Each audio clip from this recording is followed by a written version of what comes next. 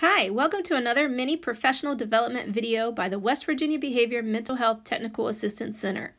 The TA Center is a collaboration between West Virginia's Autism Training Center at Marshall University and the West Virginia Department of Education's Office of Special Education and Student Support.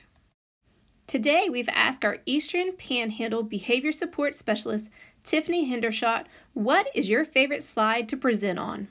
Hi, my name is Tiffany Hendershot, and the slide I chose to talk to you about today is trauma in schools. And the way I like to explain to people how I learned about trauma in schools is imagine that you're standing along a riverbank and you see that there's a child drowning. So you swim out and you pull that child to the side. But then a couple minutes later you see there's another child drowning. So you swim out and you pull that child to the side. Then you see there's another child drowning. So you swim out and you pull that child to the side. And as you're swimming out and you pull them to the side, you start looking at their faces and you realize that it's the same children drowning over and over again, day after day, and sometimes several times within the same day. So you start to feel really defeated and burnt out and emotionally exhausted, and you start to think, am I making any difference at all for these kids? And so as you start to walk away, you look upstream and you see, wow, there's a gate open.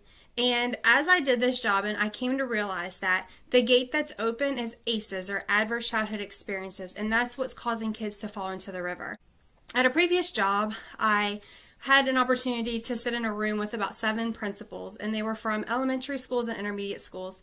And I introduced them to ACEs, and I showed them the list of 10 things. And I asked them to think about that kid that comes to their office all the time, that they see getting in trouble, that's been suspended a lot, that gets a lot of detentions, and think about that child and look over the list of 10 ACEs and tell me how many of those the children that you see the most have. And I gave them a couple minutes to look over it, and every single principal in that room said that their score was at least a 6, if not more. And in some cases, the child's score was the same as or even more than their age. And I was really shocked by that, and so were the principals, that, you know, kids so young have experienced more than a lot of us will experience our whole lives. If you can predict it, you can prevent it. And I always add to that, if you have a plan. So if you can predict it, you can prevent it if you have a plan. And I think it's important to have the whole school have a plan, right? The whole school become trauma sensitive and use a trauma lens. So somebody who doesn't have a trauma lens, whenever they look at a child with behavior issue, they might think, what's wrong with that kid? You know, do they have ADHD? Or really, at the end of the day, a lot of times it's not ADHD and it's not a lot of these other things that we're diagnosing kids with. What it is they're having symptoms of trauma because it's behavior, and behavior is a symptom. And so we can treat the behavior, or we can dig a little deeper and we can see what's going on underneath the behavior. And if we do that, then a lot of times we will see that there's trauma. And so we're not looking at children and we're not saying, like, what's wrong with you?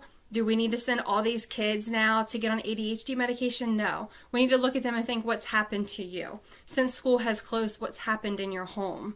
The reason I wanted to talk about this with you today is because of COVID-19. You know, everybody's in their homes. There's a stay-at-home order, and ACEs are going to happen. You know, I mean, it's a part of life. There's a lot of stress right now in the environment with the economy and with the health and safety of everybody.